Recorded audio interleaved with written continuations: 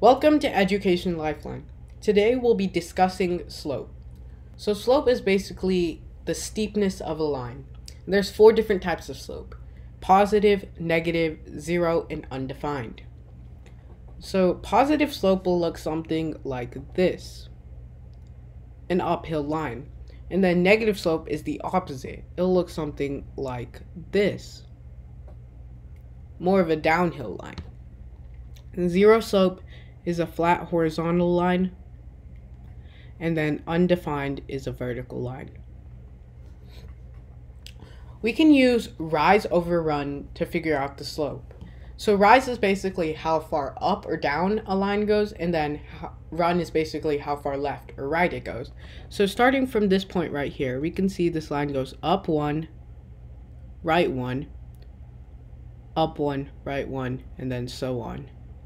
So the slope of this line would be 1 over 1, or 1.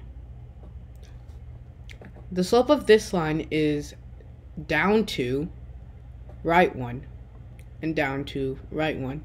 So negative 2 divided by 1 is a negative 2. Notice how this number is positive and this number is negative, which is why we get the positive and negative slope. For zero slope, the slope is always 0, and undefined slope, we can never calculate it. If this video was helpful, please drop a like and subscribe to Education Lifeline. Be sure to watch our previous videos and check the description below for other helpful resources. Thanks for watching.